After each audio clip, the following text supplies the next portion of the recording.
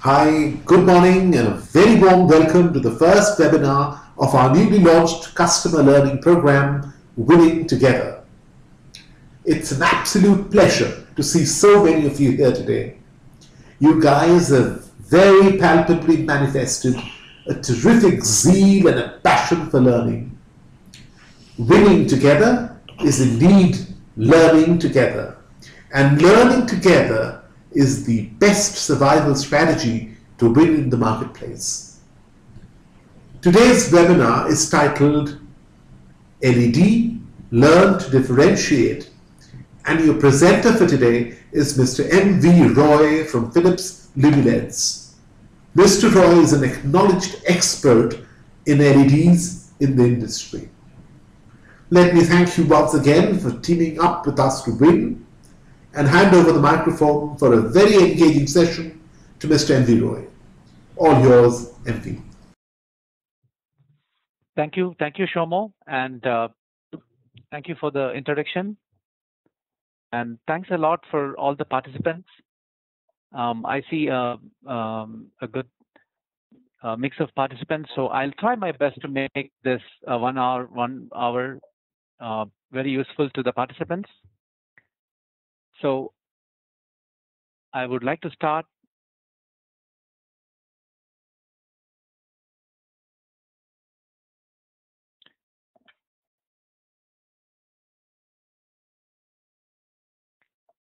Okay, so the agenda for today is a quick introduction about the LED as a semiconductor, its characteristics, the advantages of LED, which are very familiar to all of us, and the differentiators or the special features of the LED, which help us to win and provide superior customer experience. So some of these key factors are hot testing, hot targeting, freedom from binning, free from wire bond, crisp white, lime, PC amber, and last but the most important topic, lumen maintenance, which is about how the LED, the light source, behaves over a period of time.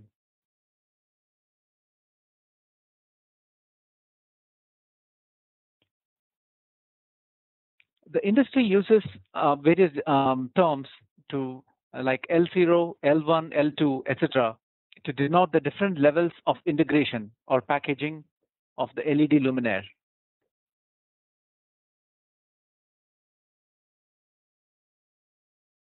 So L0 is the heart of the LED, the semiconductor PN junction, so which can be packaged into a discrete LED or a multi-die array.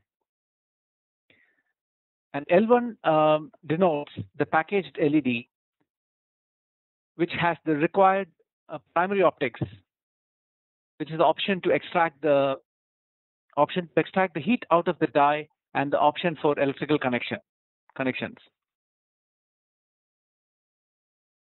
And L2 is the LED array. So it has multiple LEDs on a base, which is MCPCB or a similar material. And L3, which is the light engine, it's a module which includes LED or LED array with the required secondary optics, heatsink for thermal management, and the driver. And L4 is the complete fixture, so which has additional features over the light engine to meet the industrial application requirements, like options for mounting, necessary protections depending on the area of operation, like whether it's outdoor or indoor, what's the level of ingress protection required, etc.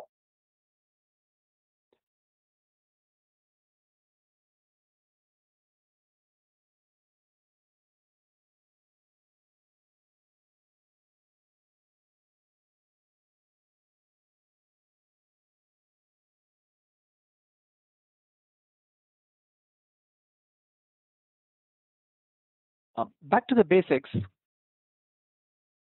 We all know that LED stands for light emitting diode. And diode is a semiconductor device with PN junction and emits visible light in the range of 400 to 700 nanometer when electric current is passed through it. the electric current starts flowing through the LED when it is forward biased, which causes the electrons and holes to combine to release the visible light. So as you can see in this band, emissions lower than this range, that is lower than 400 nanometer, spreads to ultraviolet, X-rays, etc., and higher than 700 nanometer spreads to infrared, and higher than that is the radio frequency.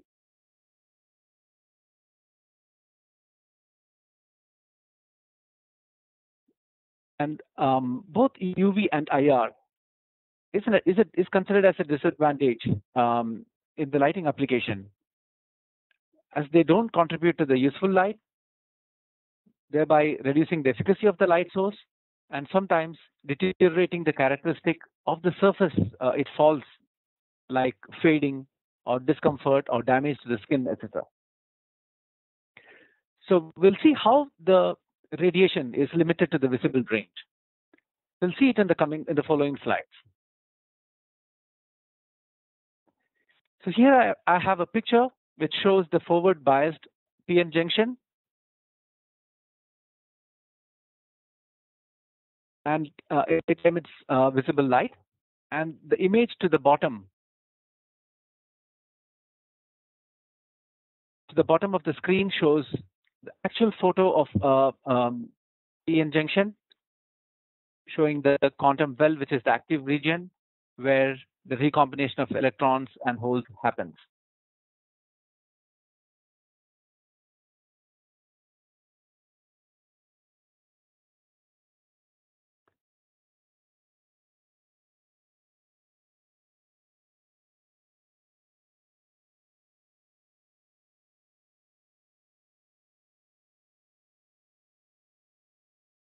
Okay, so the p-n type semiconductor, these regions are created by controlling the doping levels. The difference in the doping level creates a barrier, which is called the band gap energy, EG. Now, when this PN junction is forward biased and the current flows, the radiation, the emitted radiation, the wavelength of the emitted radiation follows the Planck's equation. So which implies that the frequency of radiation is dependent on the energy difference.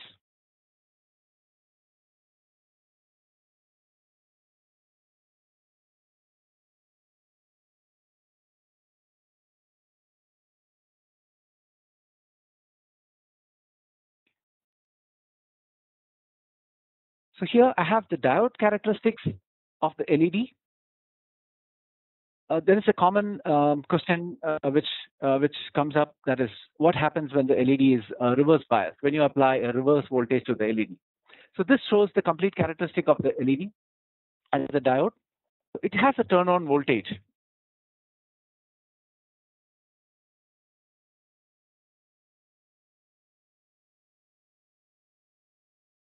So it has a turn-on voltage V on, which you can see on this graph. So this turn-on voltage V on is defined by the energy difference of the two type of P and N materials. So once the applied voltage exceeds this V on, then the forward current starts to flow, and the diode or the LED is forward biased. And once it starts conducting, you can see that the forward current is limited by a series resistance, which is dynamic, which is defined in the graph as 1 by slope, RS. And if the LED is reverse biased, applied with a negative voltage, a reverse saturation current flows, which is in the range of picoamps to nanoamps. And if the voltage is exceeded to the breakdown voltage region, then the LED, the junction breaks down, which is not reversible.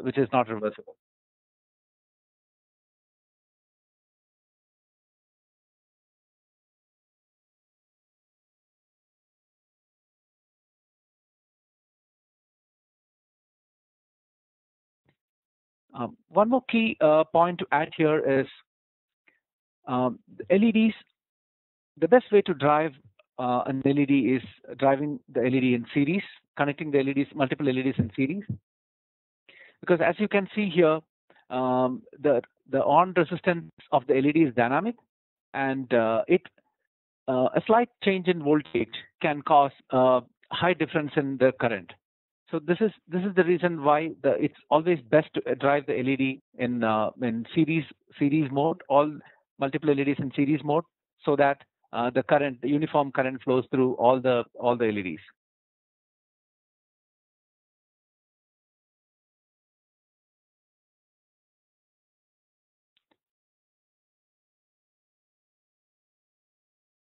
So we've seen that the current flowing through the LED releases photons, which is the visible light, and the losses is dissipated as heat.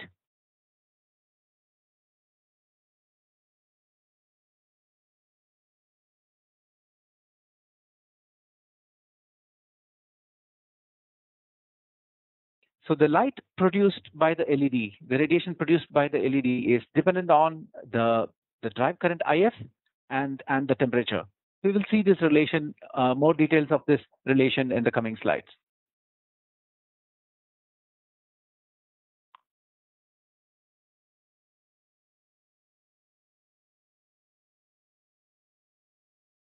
Okay, first let's see the relation of the drive current versus the light output of the LED. So this is what is the ideal condition. As the drive current increases, the light output increases proportionately, but this doesn't happen. As the current increases, the losses, associated losses also increase because of the current density through the die. So practically what we see is this, and this difference is called a droop.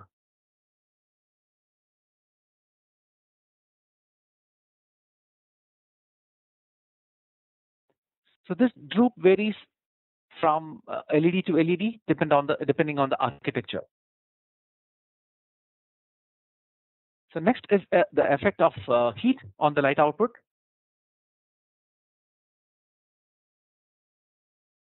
Okay. So as the temperature increases, so as we have seen in the previous slide, the drive current produces light, but there are losses, and those losses is dissipated as heat, and this heat again heats up the junction, which causes the light to drop.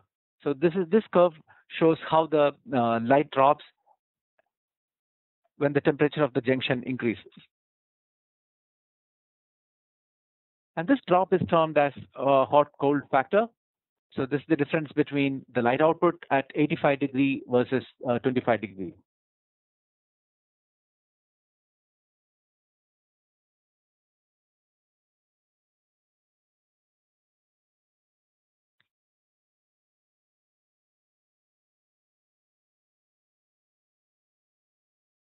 Okay, this shows the relation between the input current and the light output, and also the factors input voltage, the power, that's the input power to the LED, and their interconnection.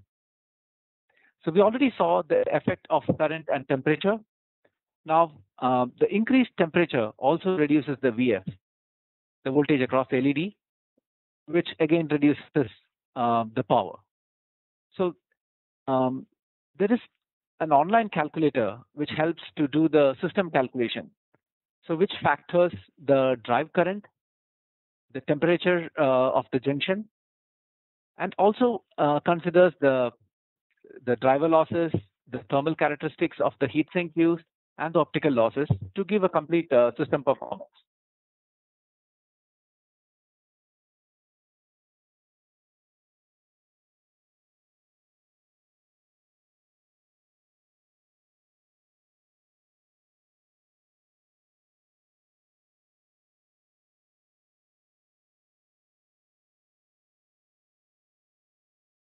So we saw that the frequency of the light output, the frequency of the radiated radiation from the LED is dependent on the energy difference, the band gap energy. So now, how is this controlled to get the required light output? So it depends on the materials used. So for yellow to red color wavelength range, that is 585 nanometer to 645 nanometer, Allen gap is the material used, which is aluminum, indium, gallium, and phosphide.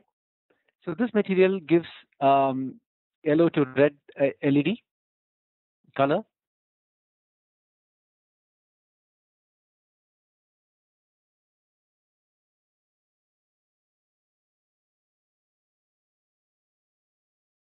And InGaN, indium, gallium, and nitride, it's used to create light in the wavelength range 440 nanometer to 550 nanometer, which is blue to green.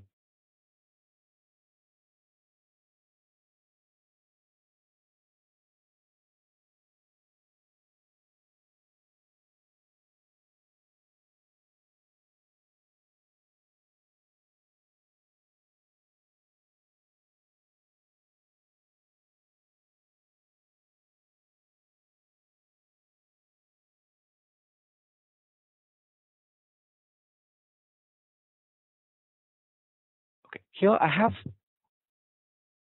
the spectrum of various color LEDs like red, amber, green, cyan, blue, and royal blue. So this shows the relative intensity of radiation for each of the wavelength wavelength spectrum.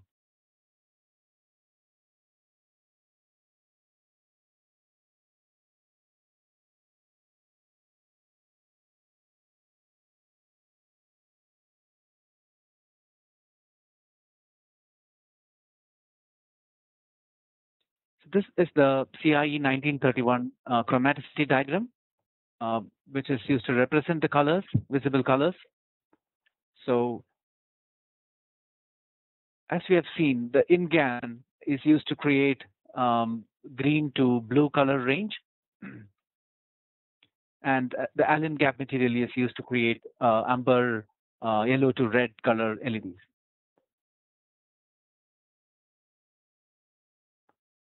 So now the question is, how is white LED produced?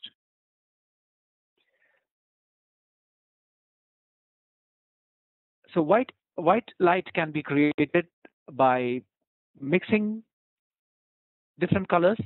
For example, red, green, and blue, as is shown on the left side.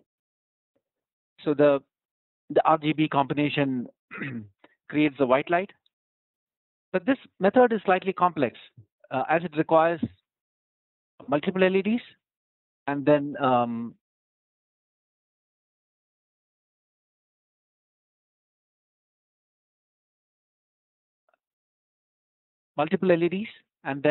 it requires a control system to independently control the currents through each of these LEDs to achieve the required color, which is white. And in the second option, it is the base is a blue LED, and on top of that there is a phosphor layer, which converts part of the blue emission into yellow light, and the combination which gives a white light.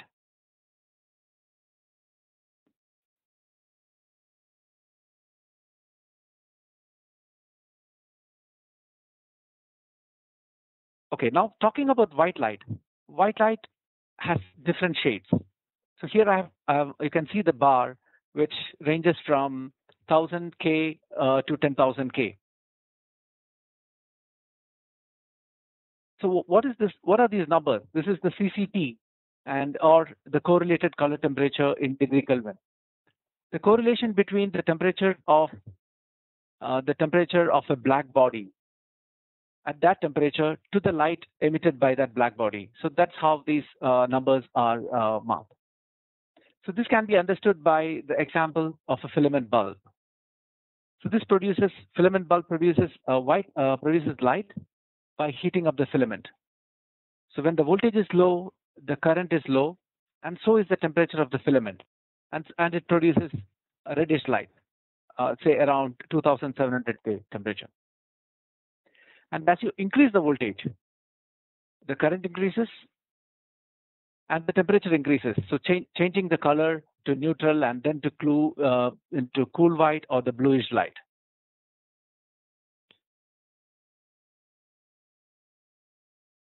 So let's take the example, the first case of creating white light by mixing three color LEDs.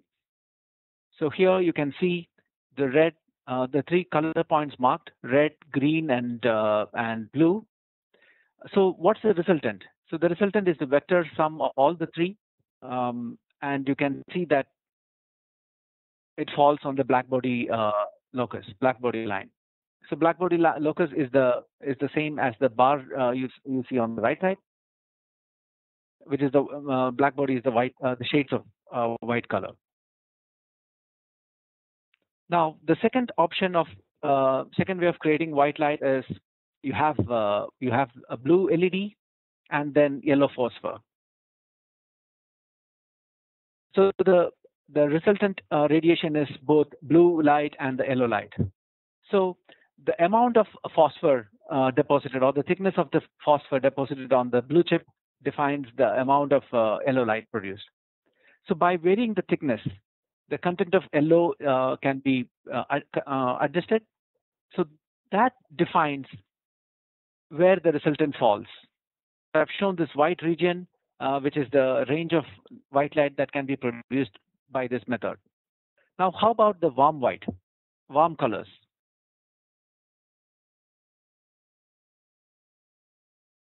So the red phosphor is added, so which converts part of the blue light to red output, red light. So by this way, we can create the warm colors also, warm colors of white also.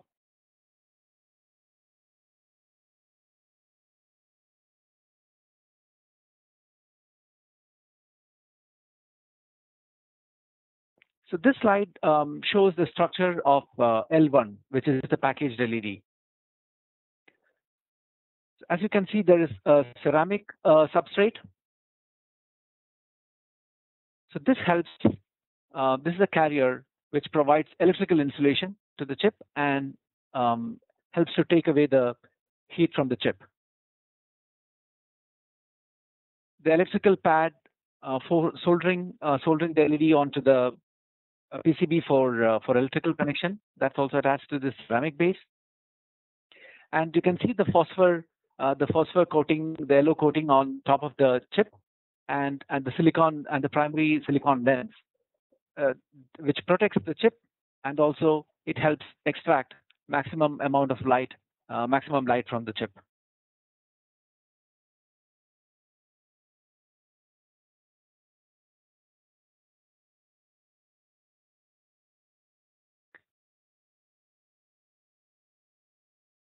So we all know that LED has a lot of benefits, like long life, higher efficacy, the ruggedness. It's a directional source, and there are no hazardous materials used. But what are the differential LED benefits? So these are, I would like to highlight the quality of light.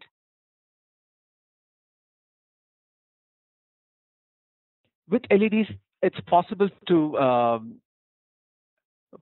have different combination of CCT, CRI, depending on the application. So, for example, for an outdoor street lighting application, you don't need a very high CRI or R9 content, but these factors are important for indoor lighting or for a retail lighting application. The next is freedom from binning. We'll talk about these in the coming slides. So the next is the packaging flexibility. The LEDs are the LED packages are becoming so small now, 1.6 as small as 1.6 mm by 1 mm, which gives the designers the flexibility to arrange the LEDs in a pattern, in a profile, to meet different application requirements like architectural lighting.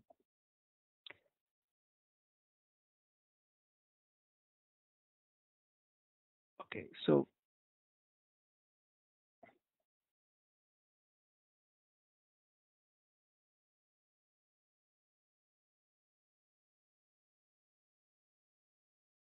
when we talk about the differential advantage of the LED, I would like to start with the hot testing.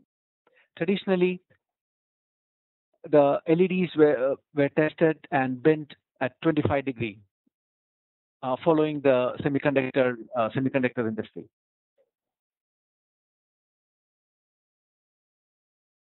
But this is not suitable for LED, because in the application the LED always runs hot. It's nowhere. It's never close to 25 degree. So that's the reason where the hot testing is really useful.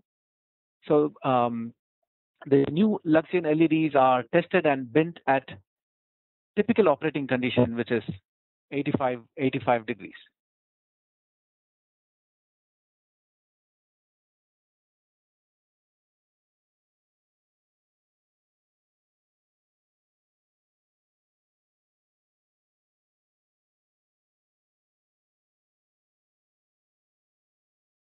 Sorry.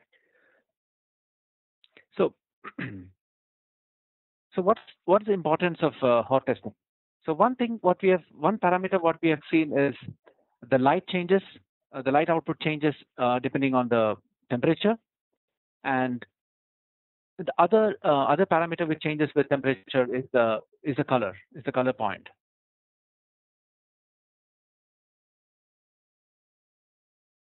Okay, so this is the graph we have seen how the light output changes with respect to the temperature.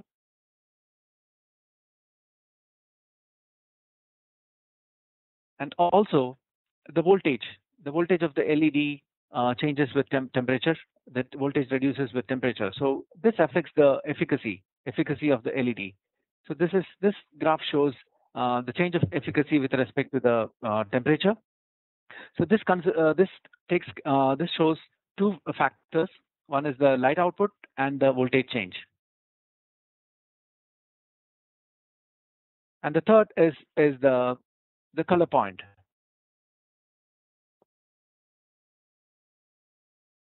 So if you look at the yellow dots, so this shows the color points of LED, various LEDs at 25 degree, and as the temperature increases, the color point shifts.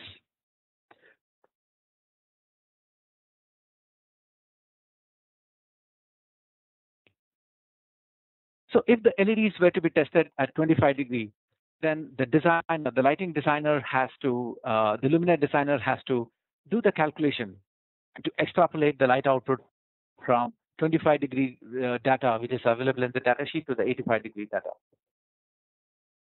85 degree actual output. The efficacy calculation, the derating curve, the color calculation. So everything is a lot of work for the lighting luminaire designer. So with the hot testing, it enables simple designs, lower design cost, and better confidence, better predictability of how the luminaire is going to behave in the actual application.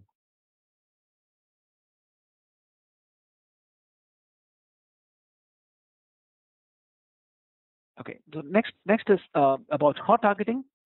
So which is possible for the mid-power, the plastic package LEDs. So the chart you see now is the ANSI bin structure, and for each nominal color, the size of the bin is 7-step macadam. Okay, so this is a zoomed bin structure for 2700 Kelvin. So all the six bins put together, the larger blue quadrangle is of 7-step tolerance, 7-step macadam, which means that if you take two LEDs, one at the opposite, one on each corner of this quadrangle, so then it's possible that the viewer may see a difference in color.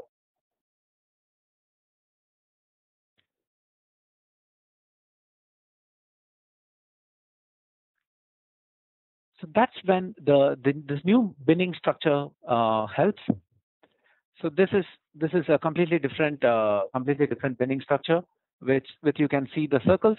The inner circle, the inner brown circle is a 3-step tolerance, and the next blue circle is the 5-step tolerance circle, and the larger blue quadrangle is a 7-step.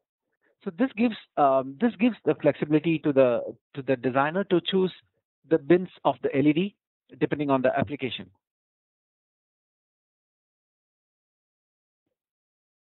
So this binning structure is called 1:9 micro binning, and it is hot targeted, which means the color point which you see in the data sheet, or the color point at which the LEDs are binned and available, are hot targeted to 65 or 85 degrees. So this again, these color points are the actual colors you will see in application.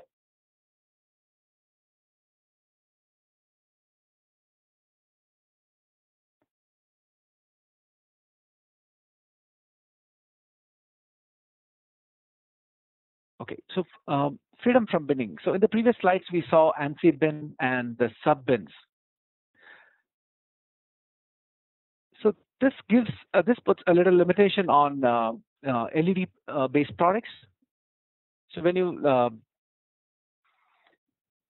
like when you have to buy a CFL, you just say neutral. I mean 5000 K or 4000 K, and it's always the same color. But in case of LED, you saw the bins. So bins from one LED may look different from the bin from other LED, or it has to be mixed. Or the other option is freedom LED with the freedom from binning option. So we have seen the structure of the LED. So the blue LED chip and the phosphor on top to create the white light.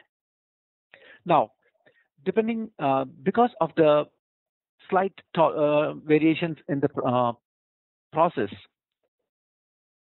like for example, if you the reactor where the PN junction is created, it operates at very high. It's done at very high temperature, close to 800 degrees, and even a change of half a degree creates a shift in the color output. So how can this be addressed?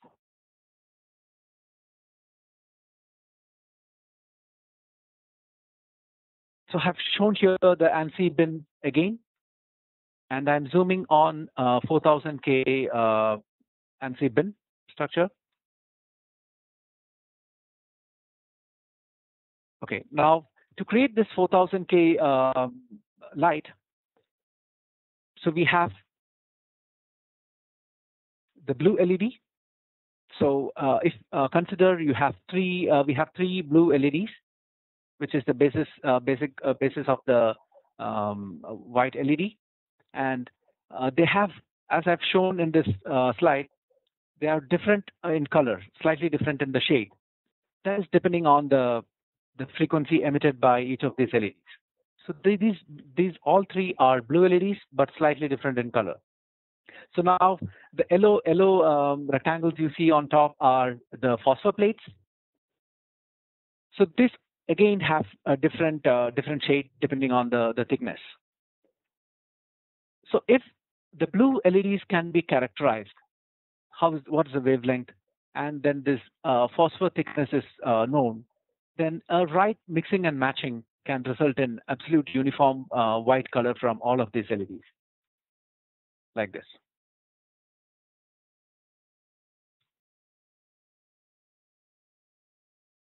So this technology gives the advantage of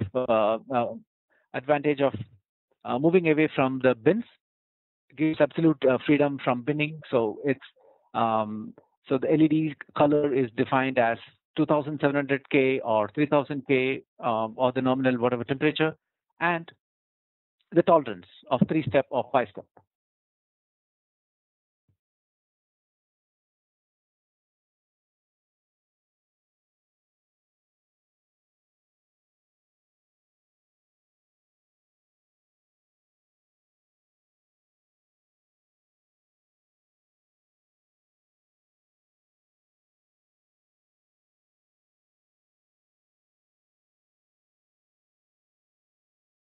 Okay, so as we discussed about the advancements in the technology, I would like to represent that in how the binning structure has changed over the period of time.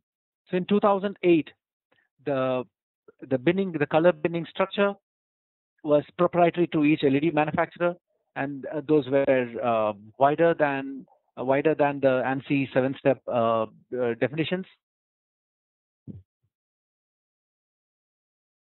And in 2009, these bins were all standardized to ANSI binning structure.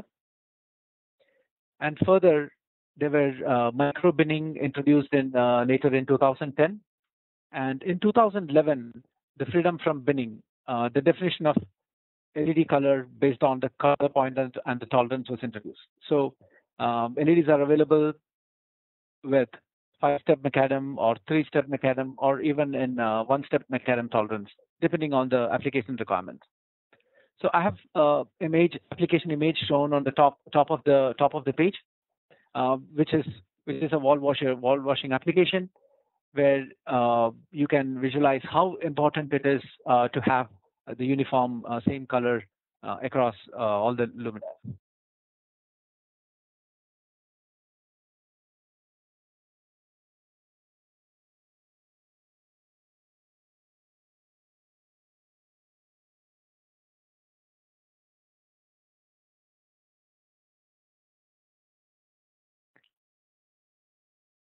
Okay, we talked about 3-step macadam and 5-step macadam tolerance.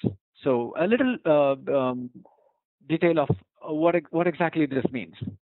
So 3-step macadam or 3-SDCM is defined is considered as just noticeably different in color. So if you have two LEDs or two color light sources which have colors within 3-step macadam tolerance, it's very difficult to perceive the color difference.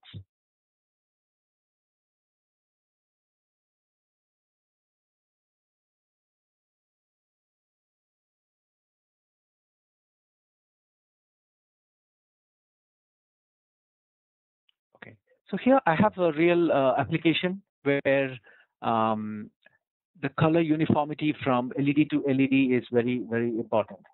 So the wall wash on top of the scene is lit with Luxian A, which is of 3-step macadam tolerance, and the mannequins are lit from the left. Starting from the left, it is lit by a 22-watt CDM, the first mannequin, and the second and third are lit by LED, which is 19-watt Luxian S, and the last one is the last mannequin is lit with a 75-watt halogen. So as we discussed about the flexibility in using using LEDs, because of their small source size, it's possible to create the entire 18-watt or more in a single source, which enables a smaller reflector design and a sharp shadows and a good punch to the product to be displayed.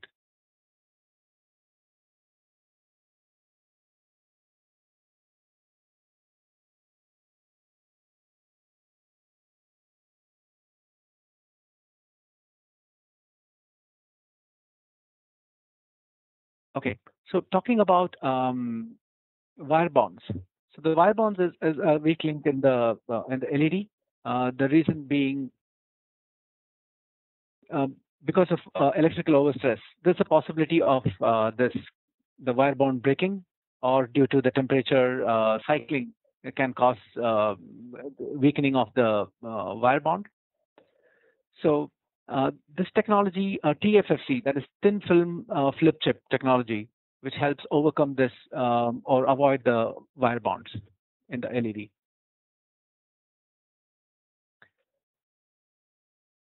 So I have here the structure of the LED. I'll quickly go through this.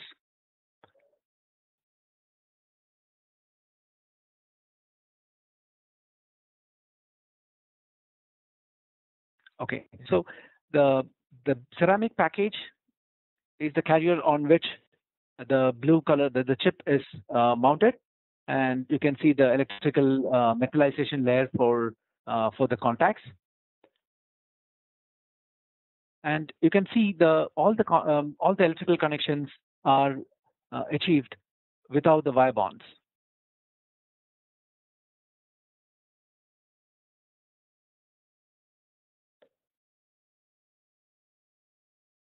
So we discussed about the wire bond.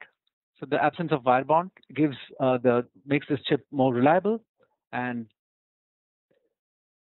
another advantage is you can see the top surface of the LED is available for phosphor coating without any obstructions.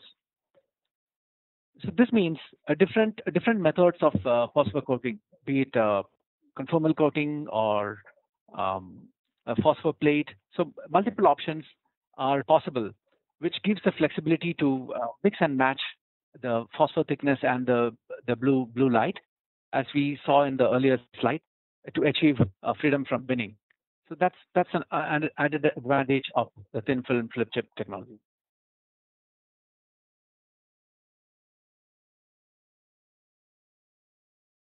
And added to that, it also helps certain other advantages like lower thermal resistance, which means in your application it's easier to take out the heat from the LED chip and letting the LED run cooler, and better optical efficiency because the wire bond or the mounting of the wire bond is not obstructing the path of light, and electrical efficiency and the current spreading, etc.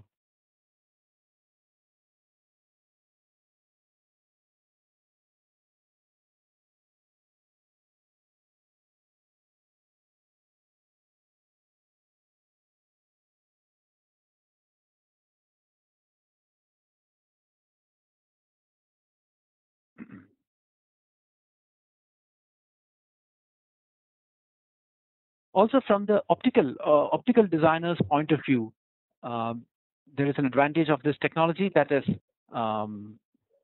TFFC gives more directional light, whereas non-TFFC gives a little light spread towards the sides also, as you can see in the picture here. So an optical designer or a lens designer would love the light source to be a point source, which enables the optic designer to design smaller optics and better defined optics. So this is an added advantage of the thin film flip chip.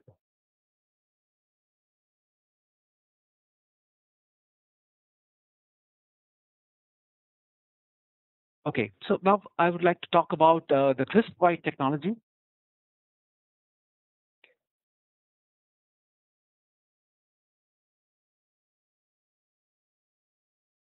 So in retail light, the lighting quality, the quality of light was always been a very important factor in the choice of the lighting system. So the retailers recognize the important role the good lighting can play in directing customers into their stores, and they are very much aware of the choices they can make for a light source with a particular color temperature and color rendering.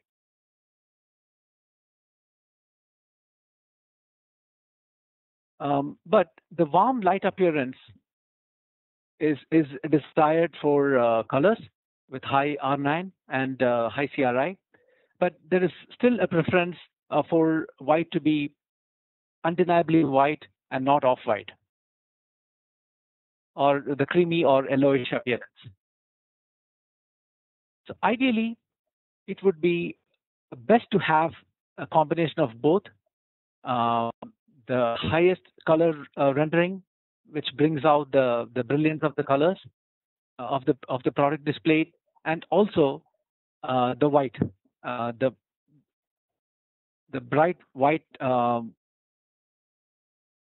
feel of the white garments or the products displayed to stand out.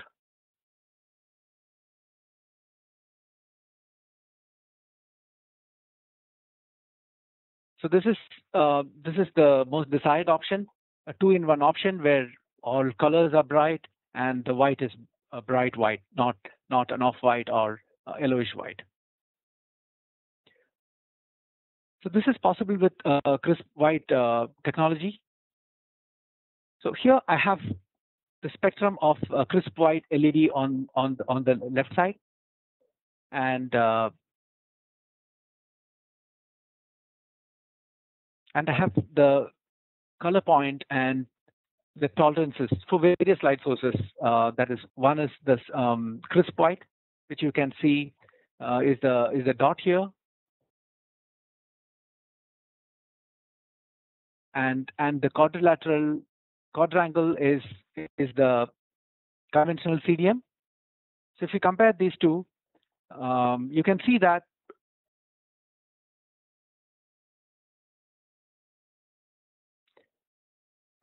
if you compare the spectrum on the left side to the normal LED spectrum, general LED spectrum, what you'll see is there are two peaks in the blue region, which you can see here. So the second peak, which is at 410 nanometer, which is creating the effect of bright white appearance of the white objects. So which we will talk about in the coming slides. And as you can see, the color point is slightly below the black body locus. So which is similar to the CDM light source.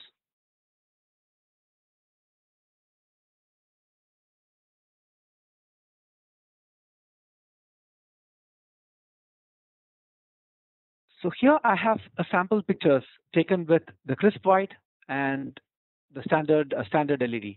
So here you can see the how the white looks. And the next is comparison of crisp white with the traditional CDM. The traditional CDM, the red looks slightly orangish red, whereas the crisp white, it looks rich red in color.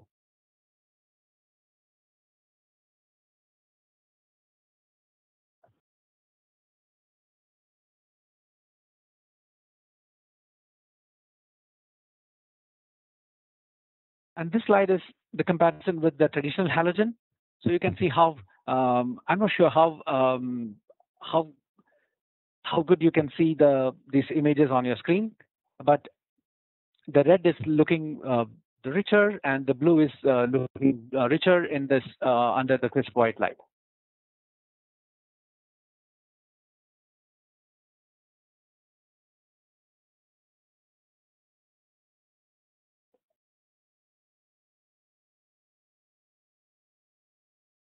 Okay, so as lighting the designers and architects, so you'll be there is always a question: how does it compare with the standard CDM or the standard COB or standard LED in terms of its various parameters?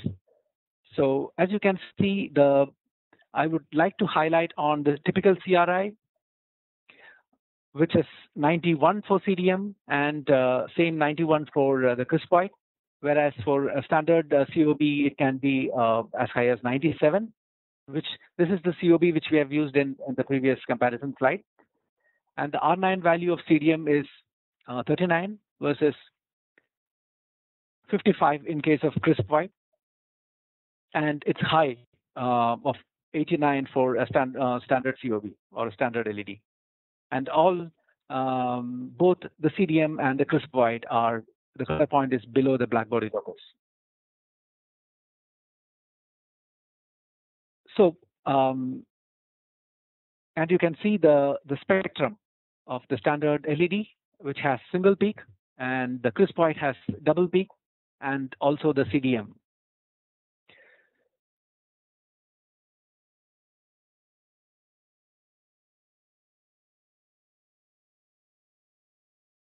Okay, so to summarize, you are getting a higher lumen per watt efficacy of 92 lumen per watt against 62 lumen per watt of CDM, but and the CRI and R9 are similar or better, and in actual application, the colors are perceived much more brighter, and the white is perceived as white.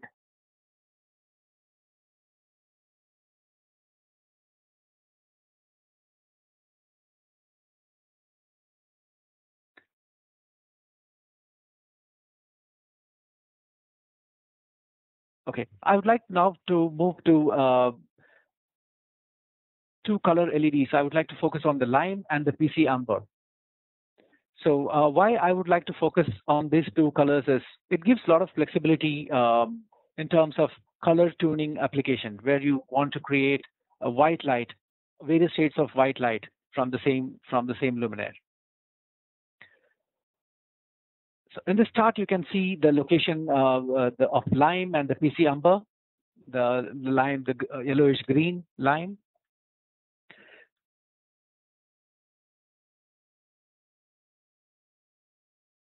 So consider an application where a 3000 color tuning application, and here in this diagram, I've represented how 3000K is created with a white LED, a lime LED, and a red LED. So the key advantages of using the lime is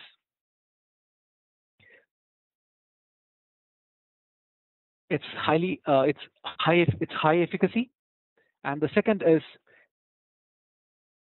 the green LED is coming closer to the resultant or to the black body, and which enables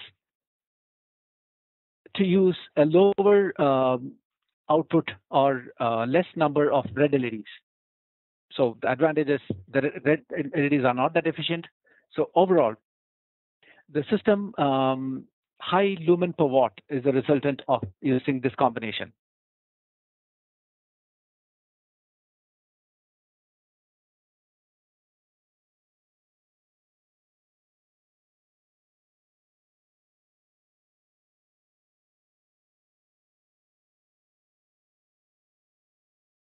Okay, coming to the last topic, which is the most important topic, which is the lumen maintenance.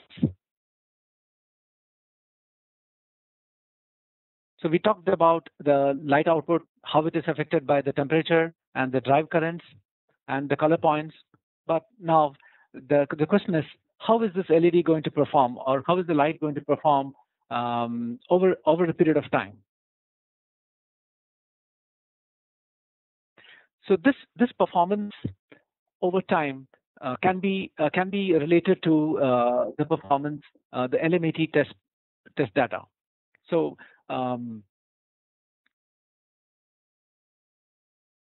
what is lumen maintenance? So lumen maintenance, we know that LEDs have very long life, and what happens over a period of time, unlike the filament bulbs, are it doesn't fail, but the failure mode is the light output gradually reducing over a period of time.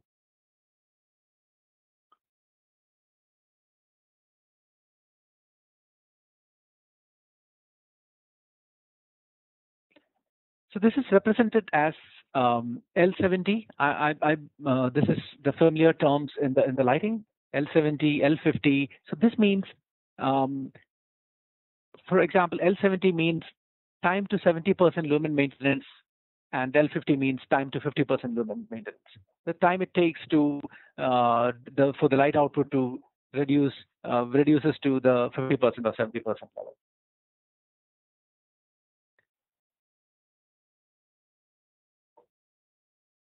Okay, so the LEDs, how the LED behaves over a period of time. So we have this LMAT testing, which the LED manufacturers do to see how the LED performs over a period of time, and this data is available to decide what should be the operating current and temperature of the LED in the application.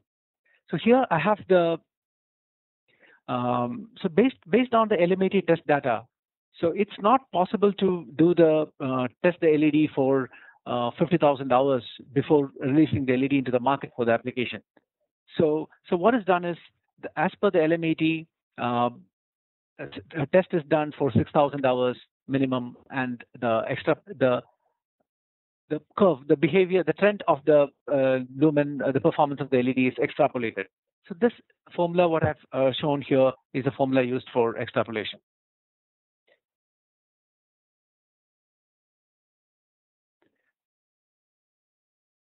This graph shows the actual light output measured during the LMAT testing for the 7,000 hours.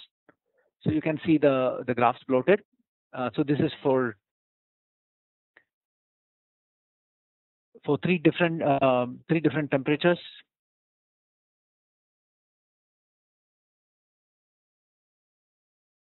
And you can see the red dots here, which indicates the Energy Star limit threshold for defining 25,000 or 35,000 hours.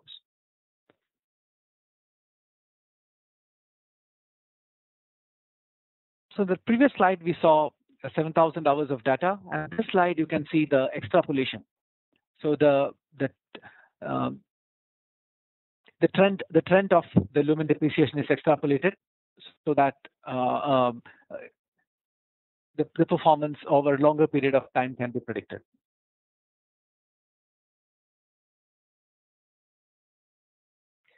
Okay, so let's have a look at what exactly is the details of the LMAT and the scope of the LMAT. So it's a lumen maintenance test method written by Illumination Engineering Society of North America. So it applies to LED package, LED array or module driven by an auxiliary driver. So it's not applicable for module with integrated driver. And the LEDs are driven with external current sources, calibrated current sources during the test stage. And the temperature of the test setup, the case temperature, it is controlled, actively controlled during the test duration. And the LEDs are stressed at different temperatures and current, but for example, 55 degree, 85 degree, and 105 degree. But the measurement of the measurement is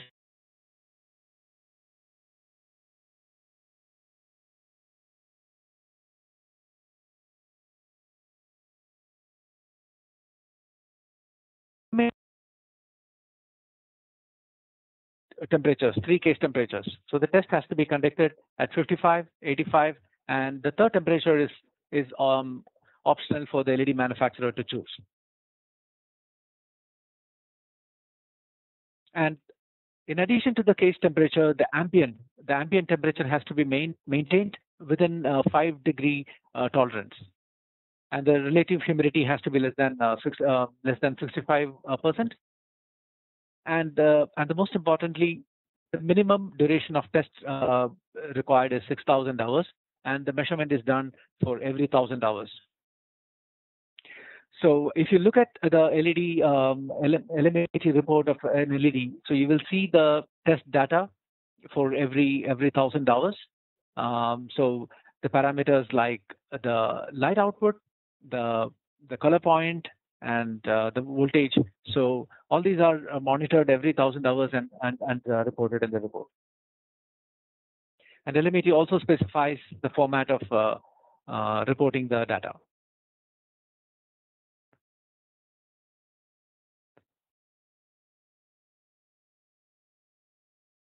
And LMAT does not specify any pass or fail criteria and how the results have to be represented in a graph or the curve fitting methods, the sample size, and how many drive currents, and also the same LED family can have different CCT or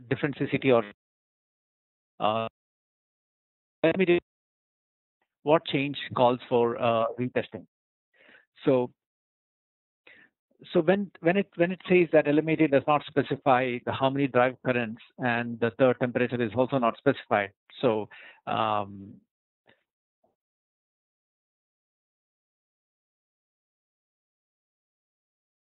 luminaire, when the LED drive current or the drive parameters are defined, so the design is done for keeping in mind a performance L70 or 36,000 hours or 50,000 hours.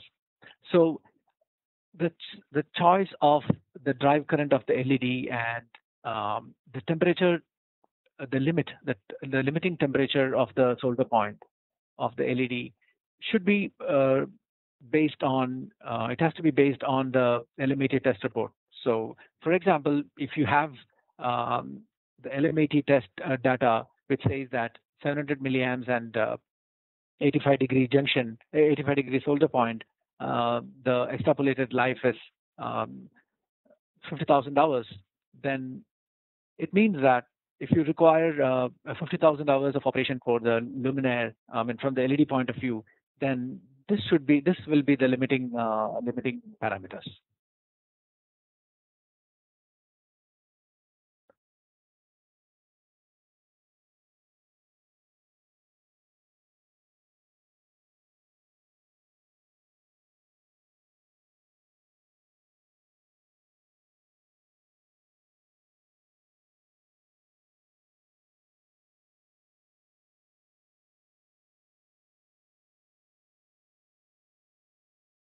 Okay.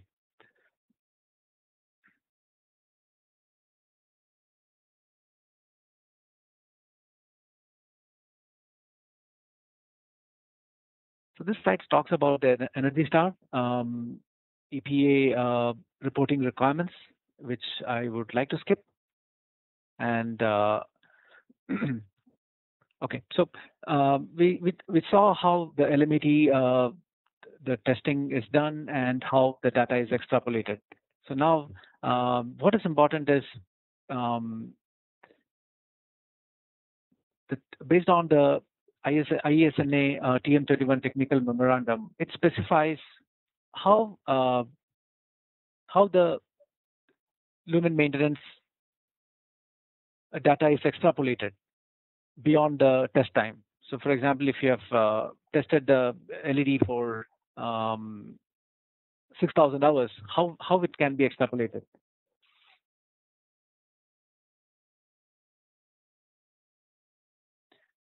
So the key thing is it gives a common playing field, so uniformity to the way the data, the lumen maintenance is extrapolated.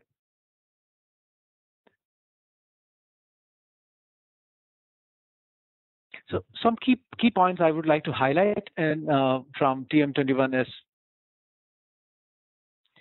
how the data is used for extrapolation. So as we have seen, a minimum test duration of 6,000 hours is required, and once completed 6,000 hours of testing, the data points used for calculation is from 1,000 to 6,000 hours. And if once the test duration crosses or reaches 10,000 hours, the last 5,000 hours of test data is used for the lumen maintenance extrapolation. And for the last 10,000 hours, and if the test is done for more than 10,000 hours, last 50% of the total measurement is used for extrapolating the life, L70.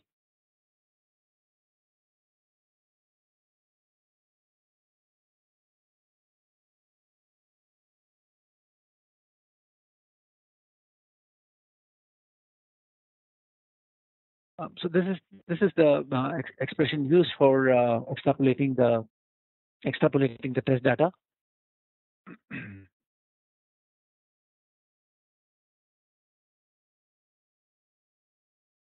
Okay, so now we have seen the quality of light and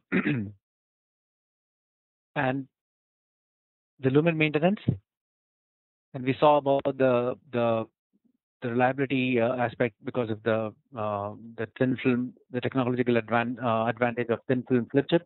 But these doesn't define the whole story.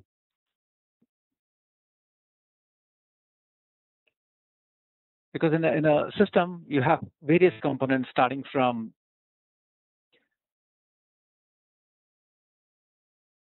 driver, the connections, LEDs, the secondary optics, the lens, the thermal management, and the mechanical aspect.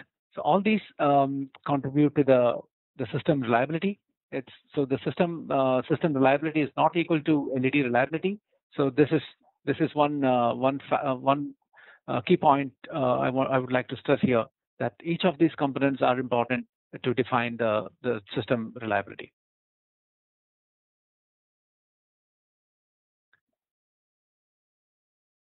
Okay, so